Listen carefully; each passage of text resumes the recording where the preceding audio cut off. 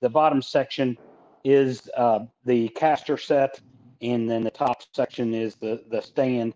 You don't need that, but if your shop is a little bit limited, it's nice. You have one end that has the stops on it, have a swivels, and the other ends are solid.